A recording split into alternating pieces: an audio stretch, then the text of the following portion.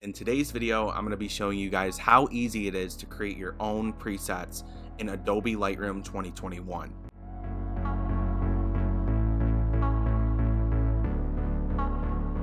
Downloading and purchasing presets are a popular thing in the Adobe Lightroom community for people that want to just have automatic edits that look really awesome on their photos.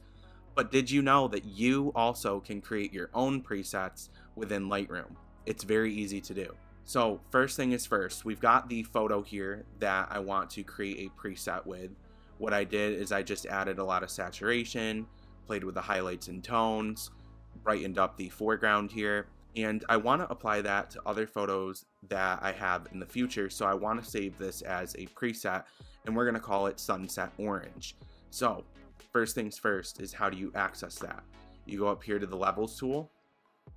Down here at the bottom, you will see presets, and in here you go up to the top, and right here you see three dots. If you select those, you have create preset. Select that, and right here, very easily, you can name your preset and it'll select the edits that you have here on the right that are already done.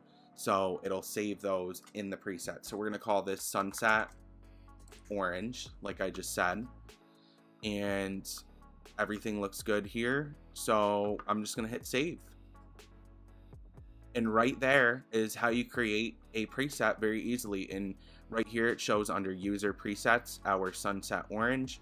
So now if I go to another photo, so I found a shot here that we can try our Sunset Orange preset on.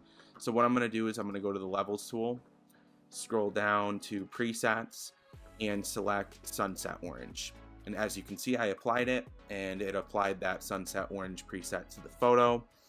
And it is basically, if we go to our levels area, it is the same exact edits taken from the original photo, which is right here.